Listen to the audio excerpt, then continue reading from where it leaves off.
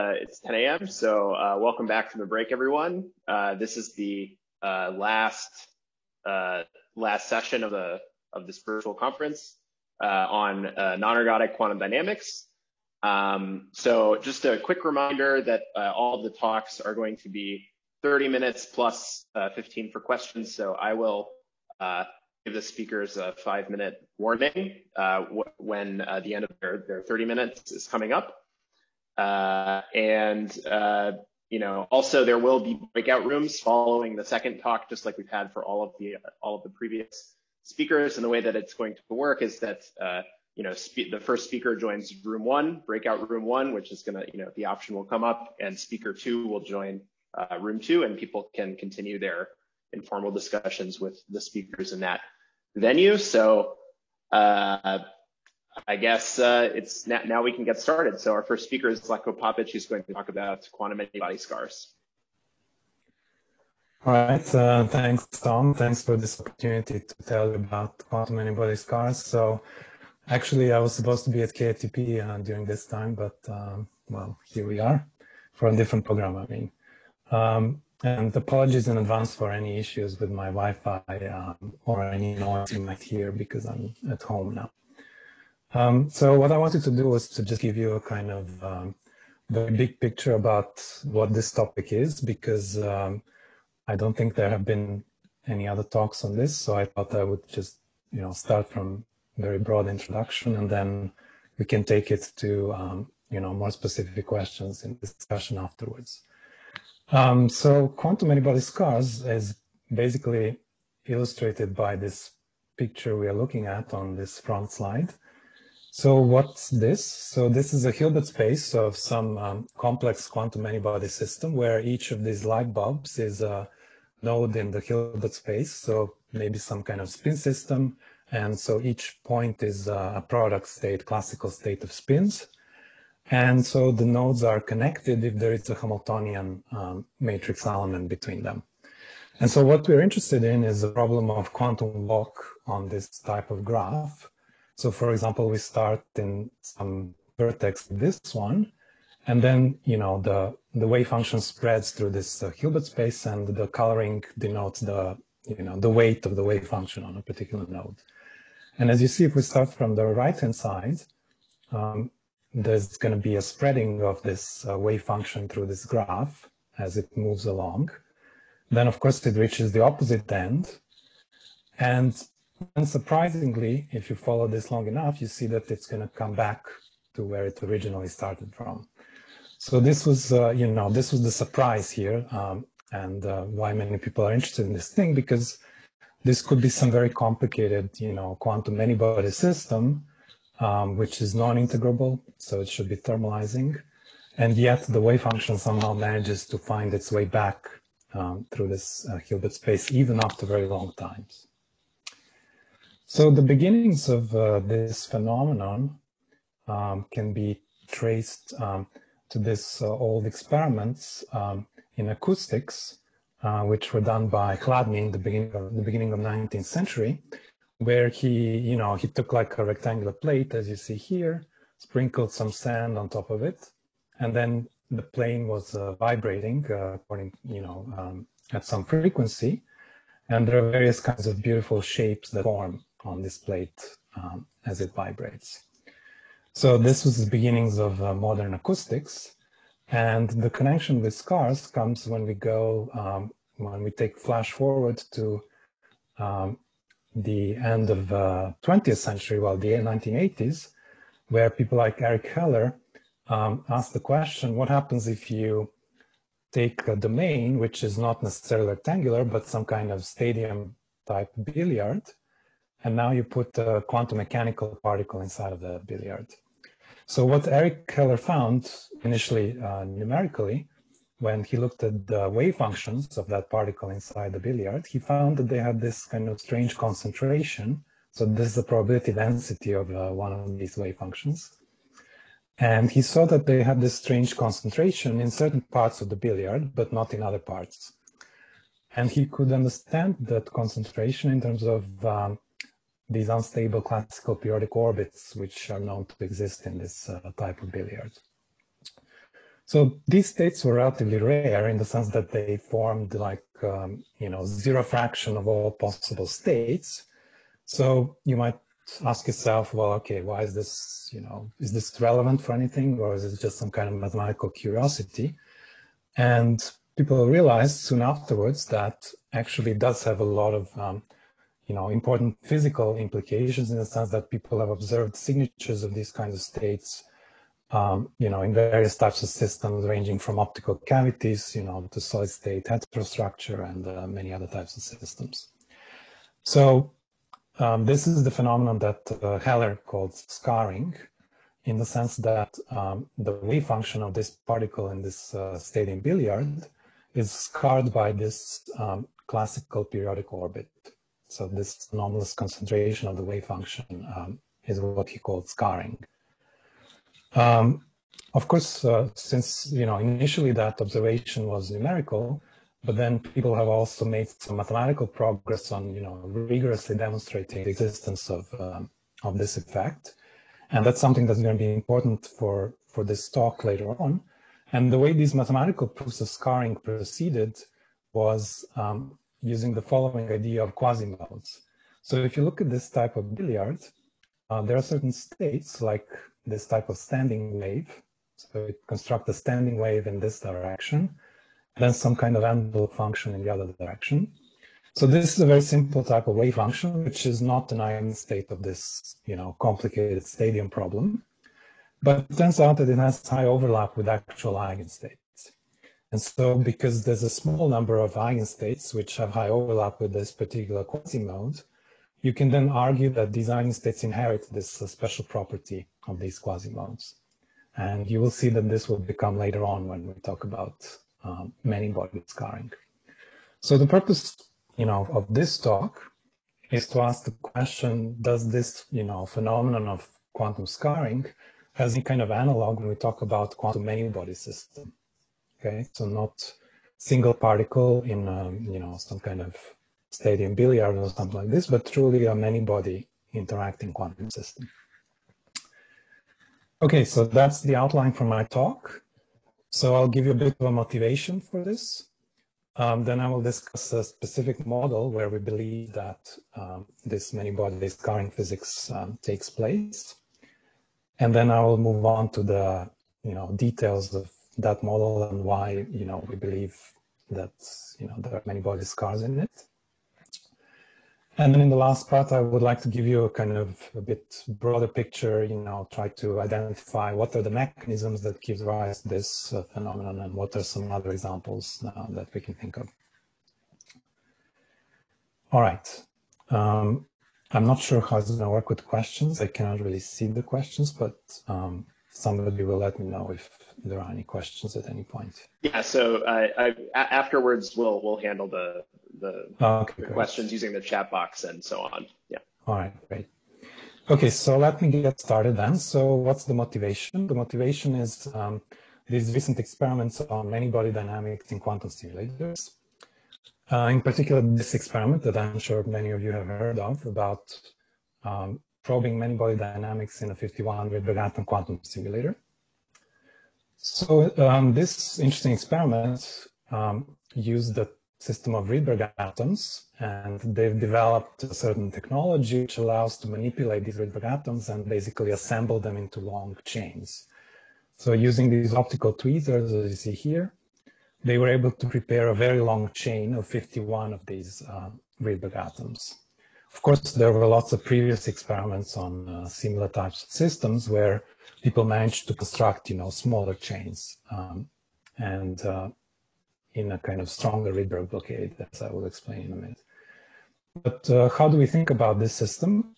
So it's convenient to think about this as a chain of coupled two-level systems. So each of these atoms can be either in the ground state or in a specific excited state called the Rydberg state. And so an effective Hamiltonian describing the collection of these atoms can be written like this. So we have some single body terms. So the first term is just the Rabi term, which is flipping these atoms from the ground state into the Rydberg state and vice versa. So that's the Rabi frequency term. X is just a Pauli sigma X matrix acting on this local two-level system. Then there's a detuning term, which is simply like a local density type term, which depends on whether an atom is in the ground state or the excited state. So the notation we're going to use is this open circle is atom in the ground state, and then Ni is 0, and if it's in the Rydberg state, Ni is 1. Okay, so that defines the second term. And then, of course, because these are Rydberg atoms, they also have van der Waals interactions between them, which is the last term. So those are the power law decaying interactions, as you see here. If the atoms are both in Rydberg states, okay. So that's the effective Hamiltonian that describes this chain of these Rydberg atoms. And so one thing that they demonstrated in this experiment was the ability to tune essentially all of these parameters. So for example, if you play with this detuning relative to the Rabi frequency, so if you crank that up, you can prepare various kinds of crystalline states, these ordered phases, in particular this Z2 crystal state. So after they demonstrated this, the next thing they wanted to do is to probe some out of equilibrium dynamics when you start from this crystalline state. So what they did specifically was to quench the system from this Z2 state by completely turning off this detuning parameter in the Hamiltonian. But the system is still in this Rydberg blockade. So the van der Waals interactions are still very strong. And in particular, they're the strongest between, nearest neighbor atoms excited in the Rydberg state. So what they did was, they measured the density of the main walls, which are created in the Z2 state as a function of time. So the Z2 state is no longer, it's not an eigenstate of this Hamiltonian. In fact, it's a highly excited state. It's supported over many eigenstates in the spectrum. And they were expecting that, there would be, fast equilibration to some kind of steady value. And instead, what they found was that the number of domain walls was kind of oscillating as time went on. And they found this surprising for several reasons, as explained here. So the first reason why this was surprising, as I said, was that this initial state, the Z2 crystal, was kind of like an infinite temperature ensemble. So it was, very, very far from equilibrium, okay? The other reason why this observation was surprising is because the system was not obviously integrable or have any kind of conservation laws other than, total energy and things like this. So it didn't seem that integrability was relevant for this. And of course, the phenomenon also seemed relatively robust. So they noted that these oscillations, they seem to persist well beyond some timescales that you could estimate from, the Rabi frequency or this van der Waals blockade. So this was a surprise brought about by this experiment. And, simply put, it's a surprise that in the sense that, just like this ice cream, right? You have a complex system which seems to completely melt away, but then it decides to reassemble back into its original state, okay? So, with sufficiently complex, non-integral quantum system, this should not happen. And the question was, what causes these apparently coherent oscillations in a system which should be thermalizing, okay? So this is, the puzzle that was presented to us by this experiment. Now, let's see how we can model this and how we can try to, explore this system numerically, for example, in simulations. So the simplest model that we can build for this is if we work in the limit where this Rydberg blockade is much stronger than either the Rabi frequency or this detuning. And that's an interesting limit because in that case, the Hilbert space is no longer a tensor product of two-level systems, okay? And the reason for that is because if you have stronger Rydberg blockade, it's extremely costly energetically to excite nearest neighbor Rydberg atoms. Okay, so if you have both of these nearest neighbors excited into the Rydberg state, essentially it's going to cost you an infinite amount of energy.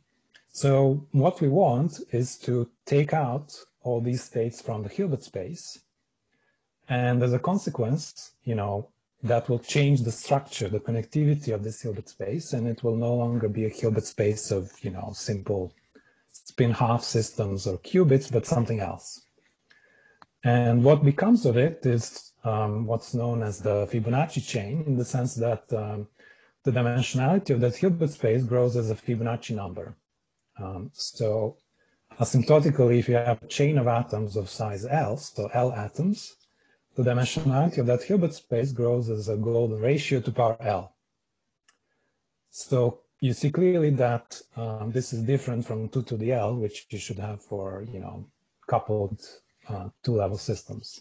And instead, of course, it grows slower than that, because the golden ratio is 1.6 something. So that's because you took out lots of these states which violate the Rydberg constraints. Now, what happens with the Hamiltonian in this limit? It becomes actually really simple, in the sense that it's just this Rabi flipping term, but it has to be addressed by these projectors onto the ground state of these neighboring atoms. So a projector is just defined like this. It's a projector on the local ground state. And X, as I defined before, was just a Pauli matrix, right? So that's some kind of spin Hamiltonian. And so the interpretation of this Hamiltonian is that it allows you to locally flip a spin or excite a Rydberg atom as long as both of its neighbors are in the ground state. So if you are in a state like that one, you can make a flip of the middle one because the neighbors are both in the ground state. But if one of them were not, then this kind of flip would be frozen and you couldn't do it. So this is what we call the PXP model now, for obvious reasons. And as you see, it's a kind of really interesting, very, very simple model, right? Super simple to write down. So, can one solve this model? Because if you just forget about these P operators, that's just a simple paramagnet, right? So that's one of the simplest Hamiltonians you can think of.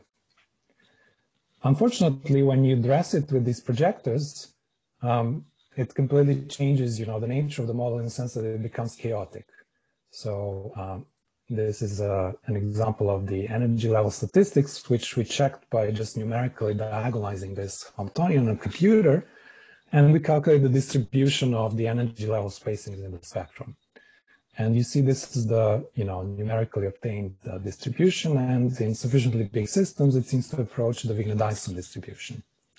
So the model is chaotic, and it's a bit foolish to hope that you can just sit down and solve this model. Okay, so what do you do? So the first thing we tried, of course, is to see whether we can reproduce some of this experimental phenomenology. And the first thing we did was to try and simulate the quench experiment, just to make sure that we are numerically reproducing whatever experiments observed in the lab. So of course, on a computer, we could just simulate the quench starting from the Z2 crystal state. We do time evolution. We assume that it's a closed system. And then we measure the state after time t, and we can calculate, for example, the return probability as shown here, just the overlap with the initial state after some time. And we see precisely the picture that I told you about, that I tried to summarize on my first slide.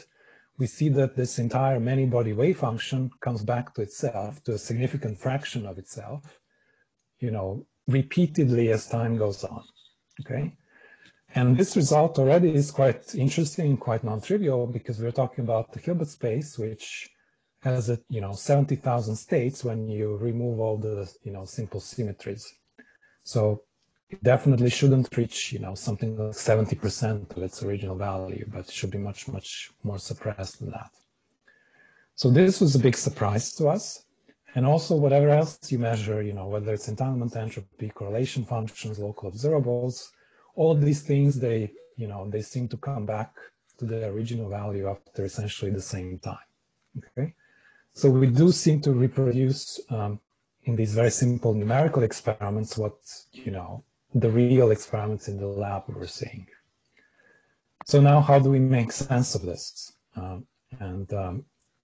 You know, can we explain and rationalize this behavior somehow? So that moves me to the next part, which is to try and make sense of all this phenomenology that we saw in the numerics and, of course, also in real experiments. And now I want to argue that there's a connection between this behavior and, you know, the scarring behavior. Simba, come on, get up, come on. That's not coming from me. Okay. Can you please mute yourselves if you're not the speaker? All right, I think we can go on. So yeah, so I've shown you a little bit of phenomenology of this scarring.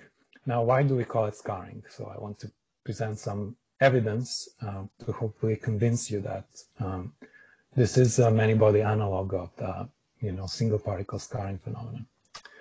So the key to this was to go from dynamics to the eigenstates. Okay. So, and the reason how we can do this is basically if we analyze this return probability of the wave function, we can think of this conveniently by going into the energy eigenbases. So if we insert the resolution of the identity here, this return amplitude is just, you know, the sum over all the energy eigenstates, and then some phase factor that depends on the energies of these eigenstates, and times the overlap of these eigenstates with the initial state. Okay, so that's a simple, you know, mathematical expression for this return amplitude. So what we're going to do here is essentially to take a Fourier transform of this dynamical plot that we have here. And by Fourier transform, I mean we're just going to plot the energy of all the eigenstates versus the overlap of these eigenstates with the initial state. Okay, so that's all the information that goes into this fidelity is contained in that, you know, in these energies and in these overlaps. And so that's what we see here. So those are the energies of all the eigenstates, and those are the overlaps that I talked about on the log scale. So each dot here is one eigenstate. And as you see, this plot is, you know, very striking. It looks something that's not quite like what you expect in a chaotic system, especially because there's a lot of structure here, which you don't expect in a simple thermalizing system. And so several things are important here. So the first one is that there's a band of these special eigenstates, the shaded ones, and those are selected by having enormously high overlap with this Z2 crystal state or the nail state. Okay, so especially these ones, they have very high overlap with the Z2 state. The other thing which is important is that these special eigenstates are approximately equidistant in energy. So if you look at this gap here, it's roughly the same as this gap and roughly the same as this one, and so on. And this is, of course, one of the reasons why you can get oscillations in this kind of system, even though you have a huge number of states, because first of all, there's only a few states that have high support on your initial state. And these eigenstates, they have, you know, roughly, they're separated by roughly equal amount of, you know, equal separation in energy. So there's essentially a single frequency in the dynamics. But that's not the only thing which is special here, because if you look at this, there's lots of other states or lots of other eigenstates in this system, which are also kind of clustering around the same type of energies that are defined by these top states. So there's this kind of towering structure which emerges throughout the whole spectrum, even very deep in the bulk of this system. So this is then what we wanted to understand. So what are these special eigenstates, right? How do we construct them, or how do we, you know, explain them? So that was the question which we need to answer in order to understand the special dynamics of this kind of system.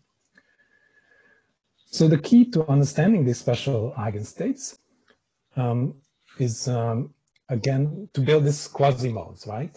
So we are trying to build some kind of simplified states, which are perhaps not the actual eigenstates of this problem, but they are, you know, really, really close to the actual eigenstates. And so the actual eigenstates are then going to inherit the special properties of these quasimodes in the same sense that they do in a stadium billiard, for example. And so the way we constructed these quasimodes is inspired by a simple free paramagnet, which in this graph picture we can view as a one-dimensional hypercube. So if you just have 3 spins, you have these classical states of spins, right? Up, down, and so on. And they're organized in a hypercube, right? So you can define, you know, the usual spin raising and lowering operators. So if you start from a fully polarized state, acting with S plus or S minus moves you in this hypercube left or right. So that's the standard simple free paramagnet. So you have about 5 minutes. Oh, really? Only 5 minutes? I thought I had 10. Yeah, I mean, well, so there's going to be 15 minutes for discussion. So I mean, you can go a little bit beyond, but the idea is to have questions for about 15 minutes. Yeah. Okay, I'll take a little bit more, and then okay. I think some of the things I mentioned will probably be useful for discussion in the last part. So, okay, so this is the free paramagnet, okay? So the free X operator is just a sum of raising and lowering operators. So how do we construct the quasimodes for the PXP problem? So we can similarly define some raising and lowering operators, but the problem is that now the system is not a free paramagnet, so it's not a hypercube. It's something which is called a partial cube. So it's a hypercube where some of the vertices have been removed, and those are the ones that violate the Ritter constraint. Okay, so so this is the graph for the PXP model for 6 atoms, and as you see, it's not a cube, but it has some nice structure, and we can decompose the PXP Hamiltonian in a kind of raising and lowering operator, which moves you in this graph left or right. Okay. And so using these operators, what you can manage to do is to basically squash this complicated partial cube into a one-dimensional tight-binding chain. And the way you do that is you start from this extremal vertex, which is your Z2 crystal state, and then you just build the basis acting many times with this H plus operator. And I'm not giving you the details what that operator is, but it's something which is related to your Hamiltonian, okay? So you can build this basis, and that's like an effective 1D tight-binding chain. And when you project your Hamiltonian into that basis, you get these quasi-modes approximations. And so just let me show you the final result of that. So this is the crosses are now the results of these quasi-modes that we constructed in this tight-binding picture. And as you see, they have extremely good overlap compared to the actual eigenstates, which are these dots here. So these quasimodes, you know, they're strongly atypical quantum states, and that atypicality is inherited by, you know, first of all, these top states in these towers, and then also the rest of the towers, which seem to cluster around the same type of energies. So these quasimodes, they leave this imprint on eigenstates, and that's, you know, one of the reasons why we call this scarring. The other reason why we call it scarring is because it has a very interesting semi-classical limit, and again, we can understand that a little bit from this graph picture, in the sense that when we start from a free paramagnet, we can go to when we apply the Ritter constraint, we go to this partial cube, which is the PXP model, and that partial cube, actually inside of it, there are 2 smaller hypercubes. So if you look at this graph, there are these 2 smaller hypercubes, which are exactly half of the dimension of the original one. So the free paramagnet was invariant under any permutation of, you know, lattice sites, whereas the PXP model is approximately invariant under permutation on either the odd or even sublattice. So there's this kind of sublattice permutation symmetry, if you like. And so how is this interesting? It's interesting because it gives you a way to approach the semi-classical limit of this system. And so the way that was actually done first was to basically use this idea of matrix product states. So you build a manifold, which is a manifold of all matrix product states with bond dimension 2, which are compatible with this Rydberg blockade. Okay, and so because these are, only bond dimension 2 matrix product states, they capture, very, very weakly entangled dynamics if you project the Hamiltonian into that manifold. And technically, the way you do that is by imposing the, time-dependent variational principle, which was first done in this paper. So the way you get the semi-classical limit out of this is by, you're parameterizing this MPS matrices in terms of some variables, which are like the angles. So each spin is given an angle on which it can point on the Bloch sphere. And if we are interested in the Z2 state, only two of these angles are relevant, one for the even sides and the other for odd sides. So these angles then become classical variables in this approach, and you get some effective, classical dynamical system, which you can integrate. And when you look at the dynamics of these angles, you see that there's a periodic trajectory in that phase space, and that's precisely the same periodic trajectory which is related to the PXP model and this graph picture that we have here. So because I'm running out of time, I'm happy to discuss the details of this later on, but I guess I should try to finish as quickly as I can. And so let me just illustrate very roughly what I wanted to tell you as a kind of general outlook of all this. So I wanted to mention that there are many different mechanisms that exist now of this many-body scarring.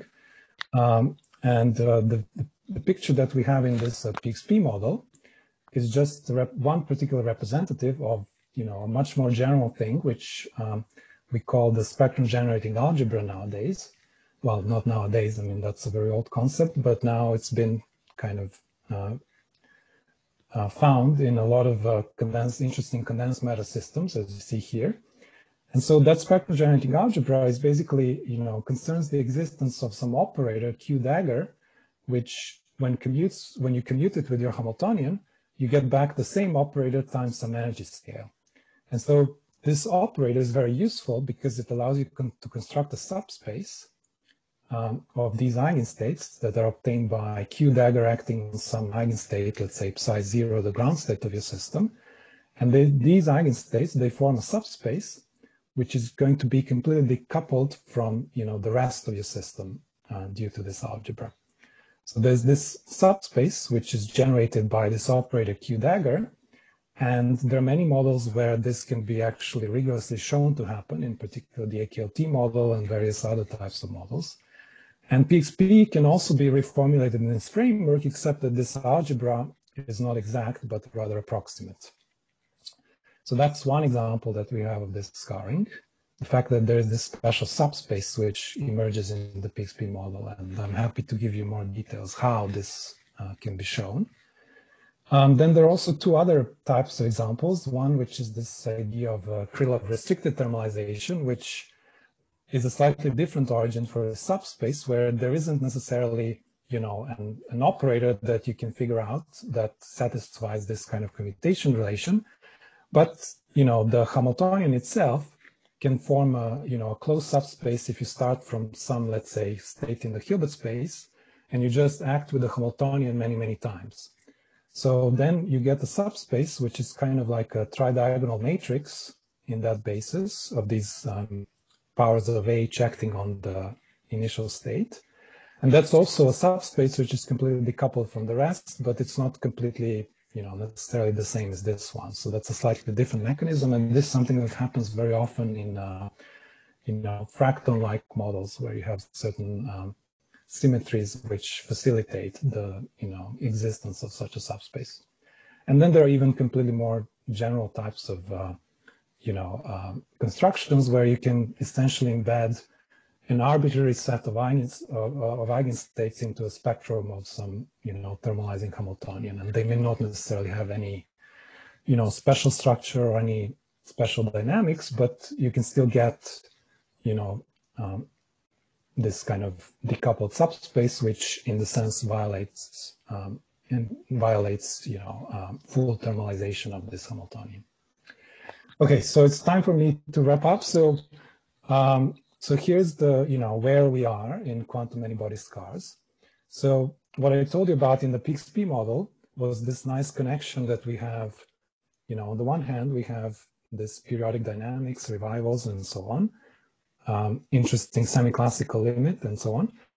And that has a direct connection with the special properties of eigenstates in that model. Okay, so that's, what to me at least is a prime example of many-body scarring.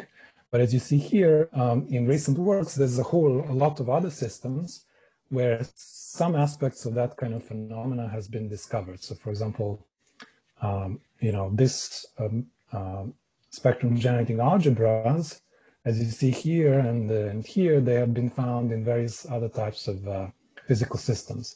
So these systems may have these special eigenstates which violate thermalization and so on, but it's not yet fully clear in all of these examples, for example, if they have this nice semi-classical limit and whether there's a connection between semi-classical dynamics and these eigenstates. So these are the various kinds of examples where people have seen at least some aspects of this quantum many-body scarring. And these are, some interesting directions for future work. So for example, thinking about, deeper connections between graph theory and many-body physics, thinking about, quantum KAM in light of this matrix product state approaches. And then, of course, if we can use this kind of systems to do some interesting, quantum technology applications using the coherence that they have in certain forms. And okay, I think I have run out of time. So these are my conclusions. So basically what I wanted to tell you about is just, this new class of non-integrable many-body systems, which have these atypical non-thermal eigenstates, and they also have this quantum revivals. And, there are various analogies between this phenomenon and the old single particle quantum scarring. And I hope I've convinced you that it's reasonable to call them that. There are many open questions that remain, and I'm happy to discuss these things. And just before I finish, I wanted to say it's been really great to work, in this area, because, not only because so many people got interested in it, but especially because so many young people work in this area, and they've done really amazing work, and especially Chris Turner and Alex Michailidis, they were the ones who really did all the heavy lifting on our first paper on this. And anyway, I would like to thank them as well as all the other collaborators that you see here. All right, so I think I'm going to stop here. Sorry for running a bit over time. Yeah, thanks, Zlatko. So yeah, if you have a question, you're welcome to you're welcome to either raise your hand or type it into the chat box and I can read it. We don't have as much time for questions, but we can definitely move any questions we're not able to get to in this time into the breakout rooms after our second talk. So I can start us off. So I was wondering what your take is on the existence of these sort of sub-primary states, if you want to call them that, in this overlap spectrum. So when you take this Z2 state and you project all eigenstates onto that state, you do have these towers. And I was wondering if there is kind of a systematic way of trying to obtain the other eigenstates, or in those towers in your kind of forward scattering approach. Yeah, I mean, this is a good question, and this is something we've thought about for a long time, but the short answer is no. I mean, you can try starting from, these states that we construct really well, and then trying to make some, create some kind of like a spin wave type excitation on top of these ones to try and move you to the secondary, states. But none of that in the end seemed to be very quantitatively successful. So that's still a big question, how we can really understand fully the structure in these towers. Okay. We have, I want to add to that. So one thing that I didn't have so much time to talk about is this idea here. So this, in this approach, we have a slightly better way of building these quasimodes, which is based on this approximate permutation on even and odd sublattices. And in this approach, we actually get not only these stop states, we also get a lot of other candidate states below. Whether that can help, I mean, it's very hard to assess the accuracy of that because it's hard to individually identify some of these lower states. They're not so nicely separated, and so we don't know whether we are really capturing accurately or not those states, but we have, that method in this paper perhaps could say something about those states.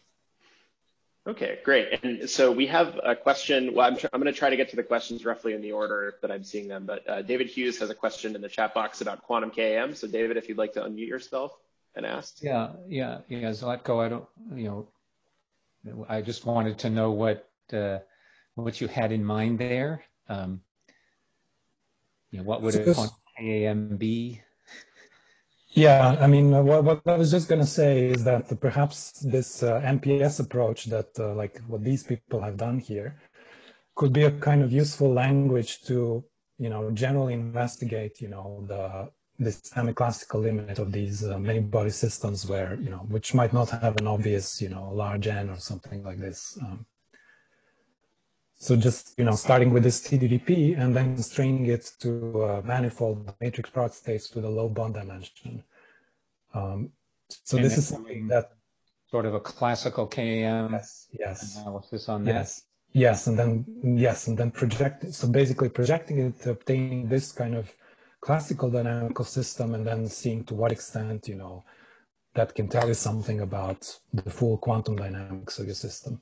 So we really need more examples of that, because, in this case of PXP, it seemed to work really well, but, we don't know general applicability of this. We don't know the limitations of this. It hasn't really been applied to, more diverse models than this. So, that really needs to be, I think, explored a bit further.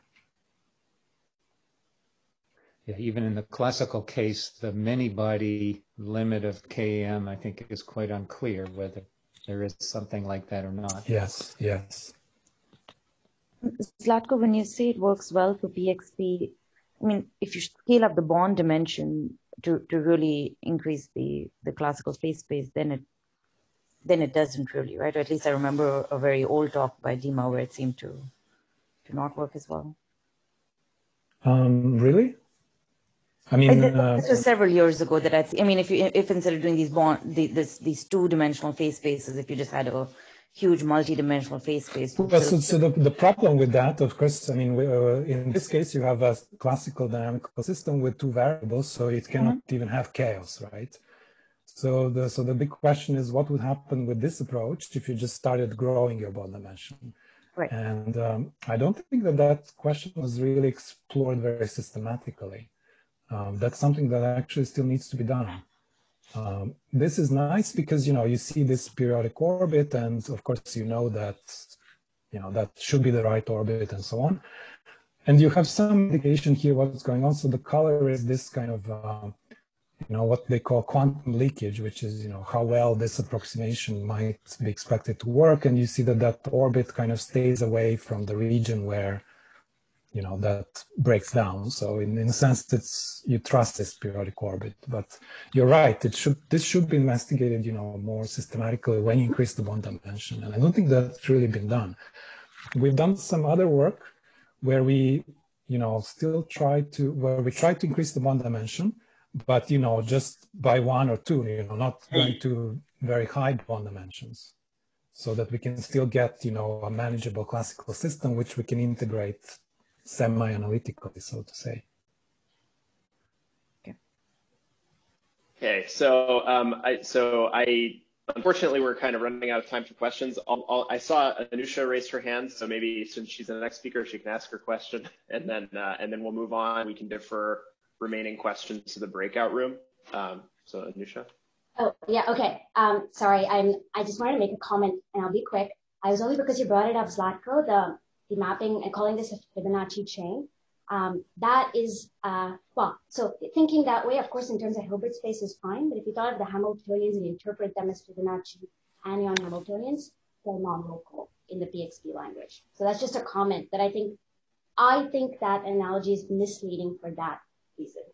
You cannot actually simulate Hamiltonians that realize Fibonacci anions or local Hamiltonians in Fibonacci anion space just because the Hilbert space is the same.